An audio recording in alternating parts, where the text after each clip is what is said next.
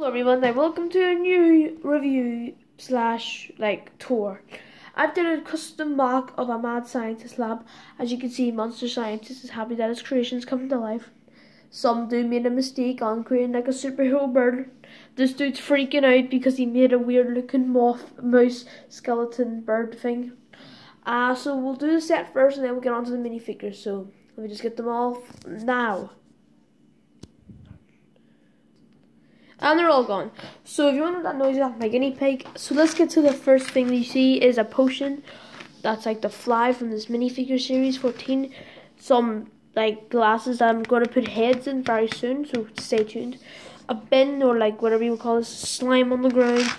The switch that makes it come to life. Boop. And you could just make that. And then a button if you want. Sorry about that. And over here we have like emeralds to like keep it healed. Electric to make it come to life. That makes it definitely come to life. That's 100%. And then there's like wee decorations. So yeah, that's the replica. And here's the table that I made it like him. Made like a wee pillow or something. Make him rest. So yeah. Now let's get some minifigures. Now here's the one that comes in the blind bags. Now this is not custom made. This is just a basic figure that is in a blind bag series. I believe it's series 14 Monsters Edition.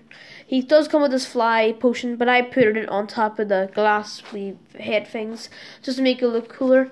The back printing, he has no back printing, of course, because this figure is very good, though. I highly recommend buying this on eBay. I didn't get it on eBay, I got it blind bags, and I got him in it, so pretty awesome. So let's get to the next minifigure. So here is the second minifigure. This is the second crazy scientist. Now I've used a couple of bricks for this.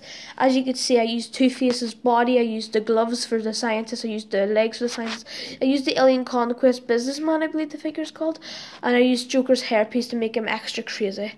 It's nothing too simple, no back printing, of course, the gloves and the boots. So yeah, pretty simple about him. I'll quickly show you his second face. So this is his face. Oh my god, it's alive. I'm spooked out. When this happy one was like, can't wait to bring him to life and all. But this one I like a bit better because he's showing his scared face of his monster, his creation came to life. So yeah, I like this minifigure a lot, but let's get to the next one. Here is the last crazier of them all.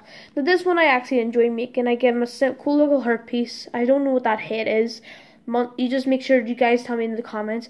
Body for the mad scientist. Just basic legs, no back printing. Just give them basic hands.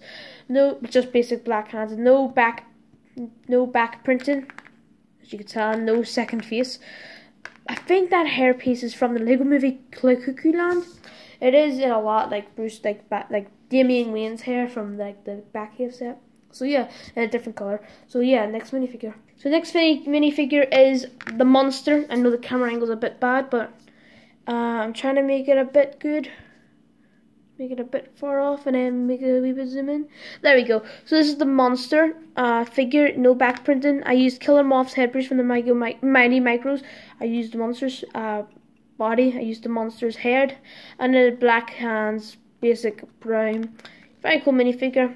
This is what it looks like without his head. It just shows his eyes a bit more. So yeah. Next minifigure. The next minifigure is a custom. This is the one that had like, I'll show you him in a second. This is the one that he made. This is the thing that he made. It's like it's like the Chima head with like the Batman's utility belt, Robin's body from Mighty Micros, just basic red, no back. Well, it actually has a wee bit of back printing, just the belt. But this cape's black, and I think this is a Superman cape. So yeah, the next minifigure. So here's the final minifigure out of them all is the skeleton mouse moth. You guys can call whatever the hell you want in the comments. I used a bone like body, but these are the Ninjago. I just painted it like made it blue to make it like he has a DNA blood river. I used Itchy's head from the Simpsons series 1. Then I give the knockoff Killer Moth wings because I think they look pretty cool. So yeah. This was the whole set. My mock. I'll put the figures real quick. So yeah, this is the replica. I really hope you guys enjoyed it. Make sure to give it a thumbs up and tell me what is your favorite minifigure and favorite design on this. So yeah, peace out. Bye.